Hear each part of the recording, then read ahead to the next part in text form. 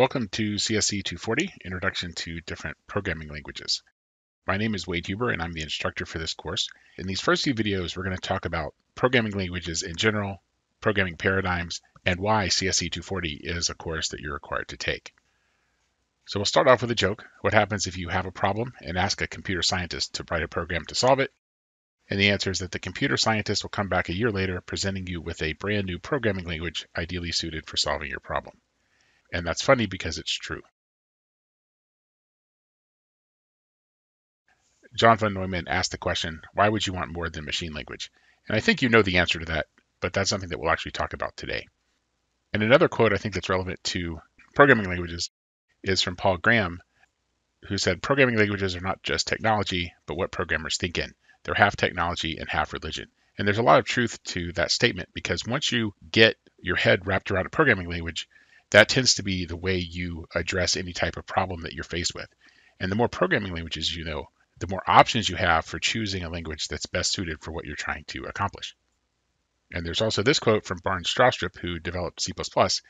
There's only two kinds of languages, the ones people complain about and the ones nobody uses. And if you spend any time looking around about programming languages online, you'll see that that's true. So you're probably aware at this point that there's thousands of programming languages that are currently in use today. And there's no way for you to learn all of them. But the good news is that for all the programming languages there are, there's really just a few underlying paradigms that unite many languages. So if you know one of those paradigms, then you can usually pick up another language that uses that same paradigm pretty rapidly. So an example would be if you know C++, Java, or C#, then you can pick up the other languages much more quickly than if you're coming at those languages from scratch. And one of the things that you'll see with languages is sometimes the language's paradigm may have more long-term value than the language itself.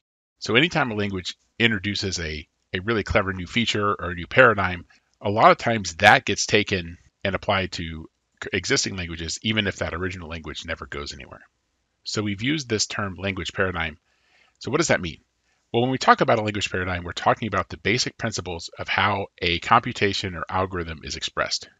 In this course, we're going to talk about 4 different paradigms. There are more, but these are the 4 that are the most common. So the first is the imperative or procedural paradigm, where you have some data and your program manipulates that data step by step. So Pascal, Fortran, Ada, and C would all be examples of those, C being the one that we'll look at in this class. The next paradigm that we'll look at is object-oriented, and that's something that you should have some experience from with Java. The idea behind object-oriented programming is that you have state that's encapsulated in objects, and that these objects can be modified or manipulated through methods or messages. So you'll see things like abstract data types, encapsulation, inheritance, dynamic binding. Those are all important features of object-oriented programming, and we'll talk about those this semester. And it's important to keep in mind, though, that these ideas aren't necessarily tied just to object-oriented programming. It's possible to do inheritance in C, and certainly it's impossible to do things like encapsulation in C. It's just that with an object-oriented language, you're going to get more language support for doing those things. So some examples of object-oriented programming languages, you've seen Java, C#, Smalltalk, C++, those are all object-oriented programming languages. The third paradigm that we're going to see in this course is the functional or applicative paradigm, and those have a higher level of abstraction. A lot of the ideas used in functional programming have direct analogs in math.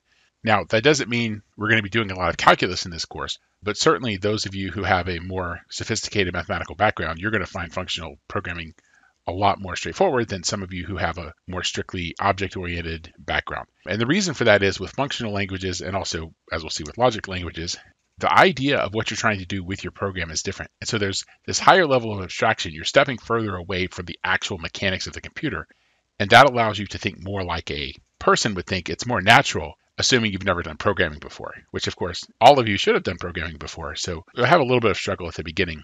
Although in general, this tends to be everybody's favorite paradigm we study. Some features of that paradigm are that there's no side effects, there's no state like you would have in an object.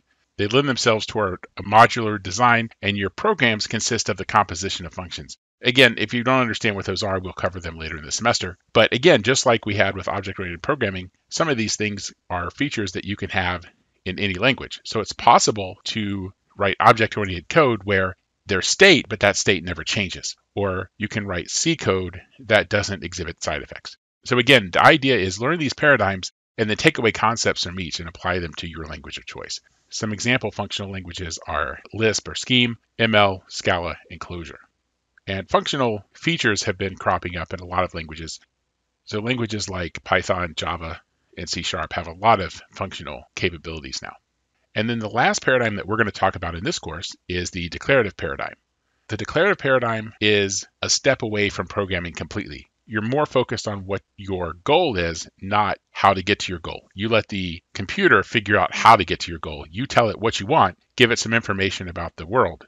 It will deduce from those statements whether or not it's able to achieve your goal. So you'll see the declarative paradigm used with database languages a lot. In fact, there's a database language based on Prolog, which is the language that we'll cover in this course.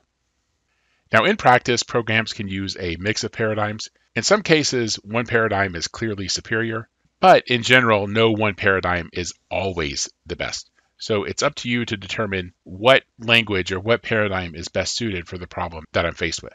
So by learning different paradigms, which is what you'll do in this course, it enhances your ability to choose the best language for your needs. And again, this will not always be the same language, so you don't want to be a devotee of a particular language. You want to always have several languages in your toolbox. So why is CSC240 a required course? So the first is, if you learn paradigms, that helps you learn new languages or new features in existing languages. So even if you never use any of the languages that we cover, for a large part of you, you might not ever use a language we cover in this course, but at the very least, it exposes you to different ways of approaching problems so that your mind is not locked into one way of doing things. So learning new languages makes you a more well-rounded programmer. Again, you're not focused on just one way of doing things, you have multiple tools in your toolbox. Now, the languages that have been chosen for CSC240 allow us to focus on the paradigm instead of the language itself. So this is not a C course, it's not a C++ course, it's not a Scheme course, it's not a Prolog course, it's a paradigm course.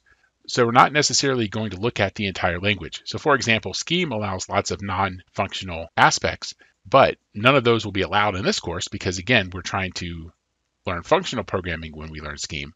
And so we're going to be focused on the functional components of Scheme itself.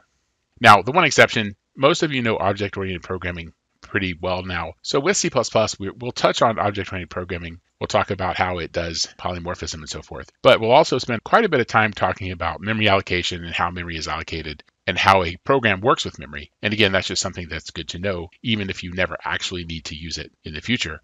Having that as something that's in the back of your mind while you're designing programs is going to help you design better programs. So one way to think of this course is this is more of a career skills course versus a job skills course. We're not trying to teach you how to do something that you can take directly and apply it to a job.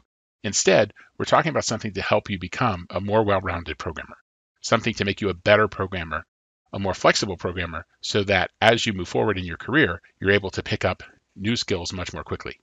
And you're able to make better decisions about what technologies, what languages to use. Now, one objection I hear a lot of times when it comes to what we're talking about in this class, one objection I hear a lot when it comes to what we talk about in this course is, why are we learning all these old languages?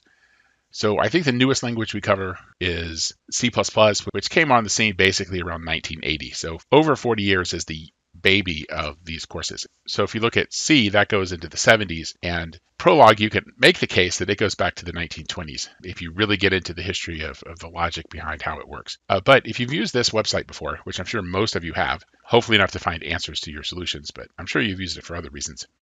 The paper that talked about the technology that Google is based on has these references, and you'll notice these references go way back in the past. And many of these were before we actually had computers. And the thing I want you to take away from this is that you can learn a specific technology and that'll get you up to some point. But if you understand fundamentals, that can get you much further. So a lot of computer science is based on fundamentals that have been around for a long time, that are incorporated into these older languages that we'll be talking about. So don't get too hung up on the age of the programming languages we talk about. Keep in mind that if you focus on the principles, those are going to last forever because those principles aren't a specific technology. They're applicable to anything.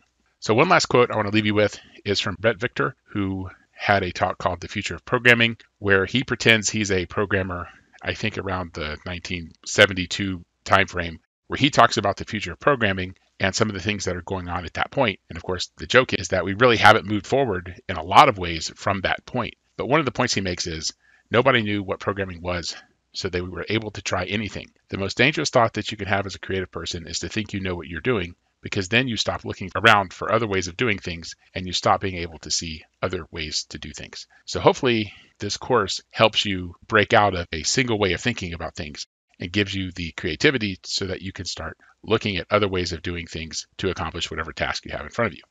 So that's why CSC240 exists. That's why it's a required course. Keep that in mind. Keep in mind that you're focused on the principles, not necessarily the specific technologies. And in the future videos, we'll talk about the history of programming languages and also some characteristics that all languages share.